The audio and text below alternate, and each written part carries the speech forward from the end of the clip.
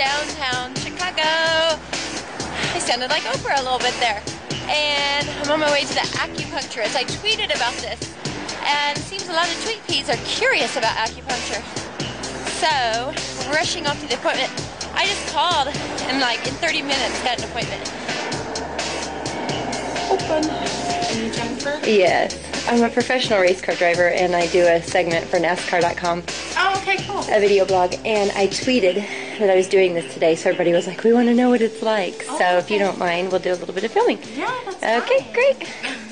I think race car drivers just have a great deal of stress and pain management that we have to do in general. And I really think that the reason I'm sitting in an acupuncture office is largely due to stress and really big bags that I carry. That West Coast swing really, well, it's kind of hard on me. That's my own fault. I went shopping in between. So I've been to the chiropractor twice, and now we're going to try acupuncture for the very first time, and we might be on to something. There's some. No pain. Do I look funny? Great timing just before Bristol, right? I mean, you don't want to go into Bristol with pain. It's a pain as it is. Talk about stress and pressure.